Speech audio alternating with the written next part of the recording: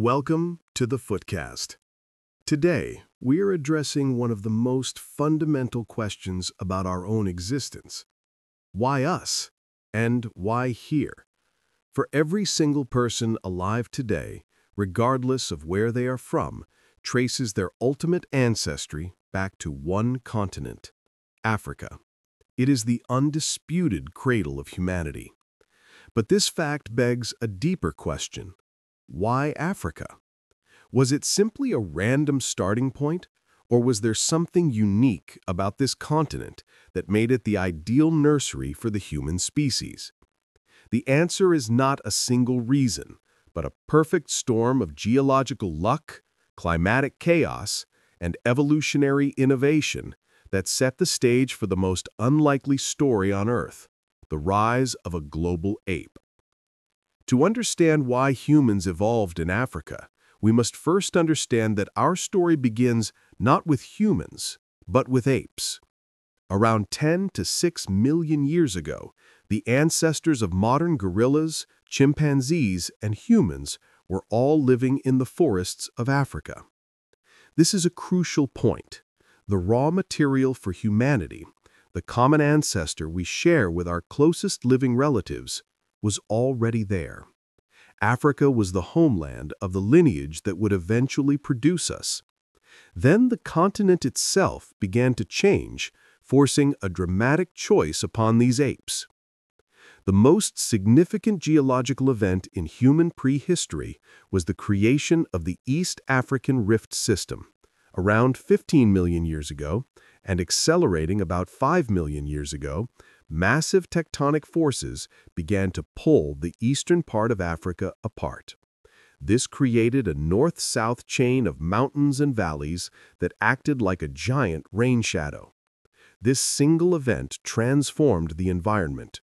To the west of the rift, the continent remained a vast, humid rainforest, the home of gorillas and chimpanzees.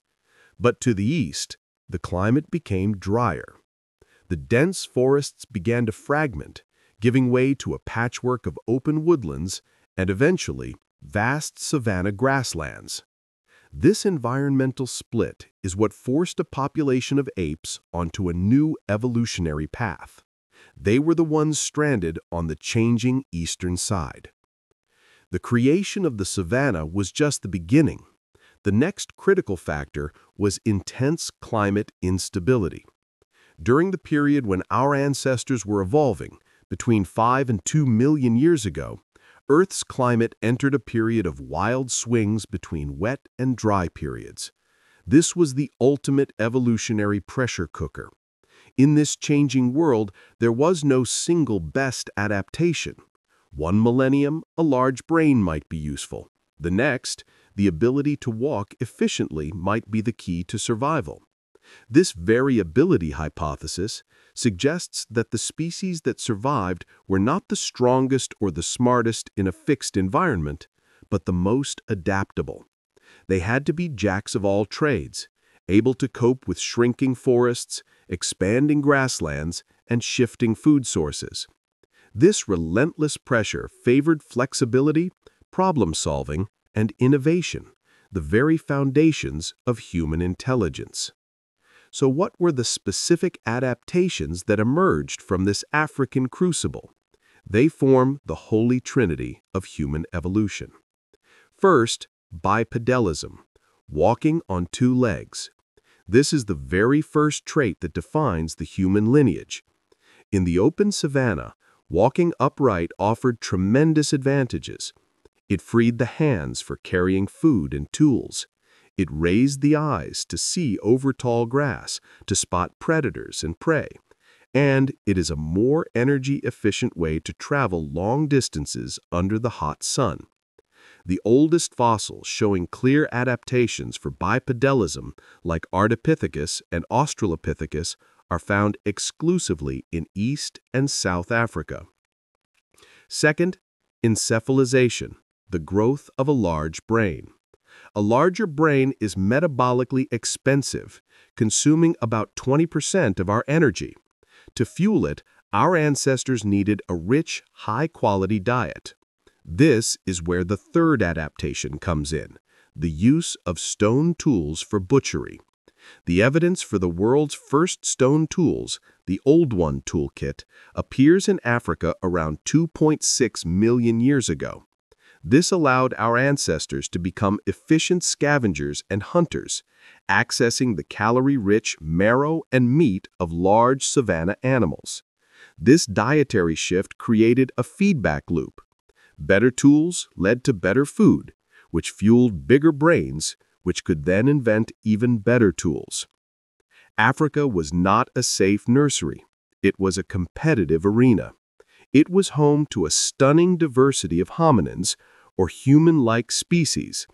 For millions of years, multiple species of Australopithecus and early Homo coexisted and competed. This competition itself was a powerful driver of evolution. There were predators like saber-toothed cats and giant hyenas, pushing our ancestors to develop social cooperation and defensive strategies. There were rival hominins, creating pressure to exploit new ecological niches.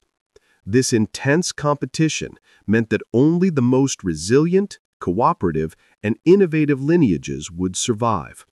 It was a trial by fire that eventually produced one single, globally successful species, Homo sapiens. The story doesn't end with our origin.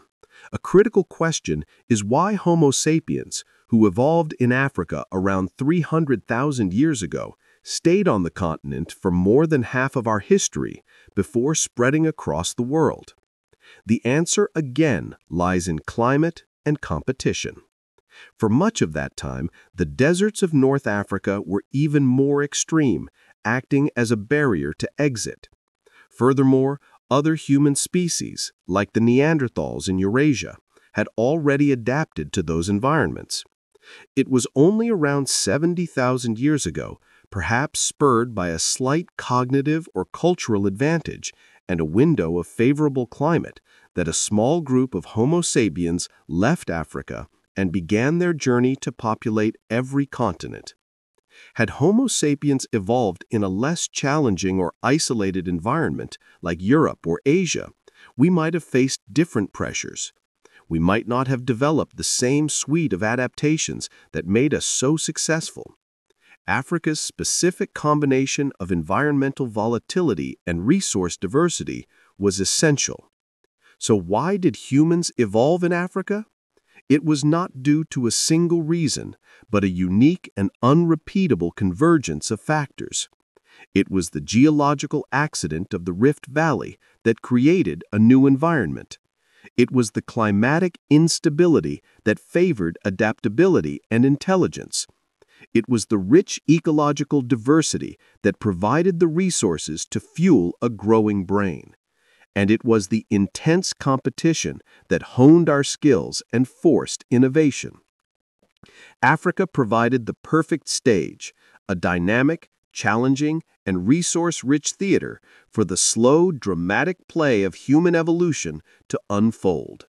It was the only place on Earth where the conditions were just right to transform a population of forest apes into a species that would eventually walk on the moon. Thank you for joining us on the Footcast for this deep dive into our deepest origins. If this journey into the cradle of humanity fascinated you, please support the channel by liking this video and subscribing for more explorations into the stories that shaped us. What other ancient mysteries should we uncover? The evolution of language? The lost kingdoms of the Sahara? Let us know in the comments below.